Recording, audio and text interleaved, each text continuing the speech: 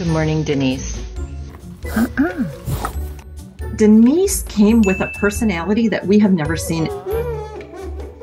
She's very, very curious. Denise, get your head out of there. No. No. She's the first one, greets all visitors. Hello, Denise. She likes to boop your camera or boop your face. She likes to flash those teeth with a smile. Her big toothy grin just makes her so adorable. And people love her. What's up, Denise?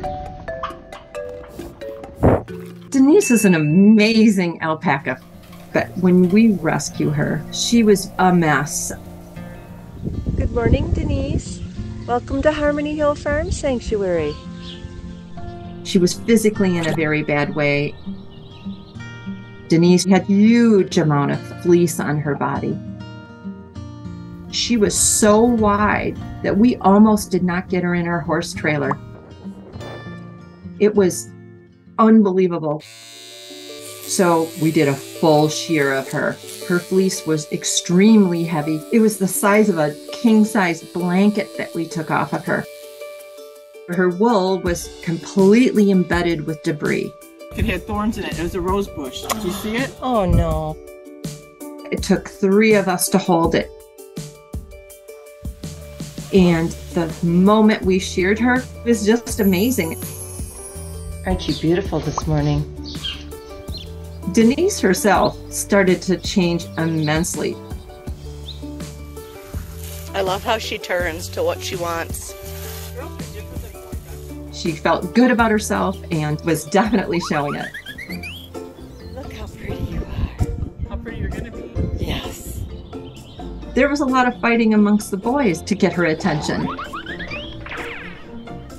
All the male alpacas that were on the other side of the fence took serious notice of this new prancing around. She likes to be very present, but she wants to make sure everybody's okay. Denise is coming in to check out why I'm talking to Martina. She's the most forward alpaca I have ever seen. So their integration turned out very surprising. Are you gonna let everybody else out? Alpacas usually don't really care for a lot of human interaction.